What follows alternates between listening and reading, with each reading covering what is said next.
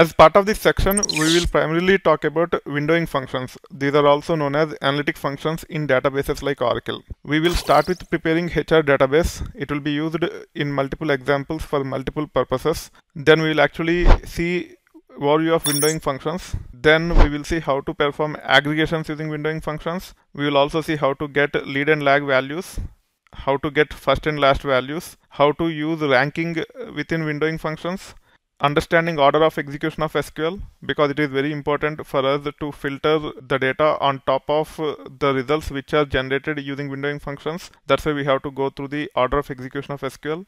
We will go through overview of nested subqueries, and then we will see how to filter data on top of window function results.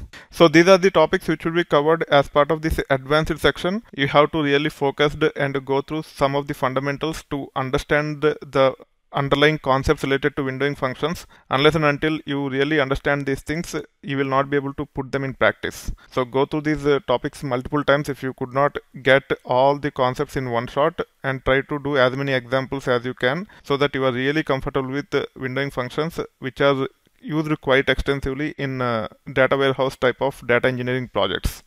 Before getting into topics related to this section, let's make sure to create this Spark object by using this simple Scala code.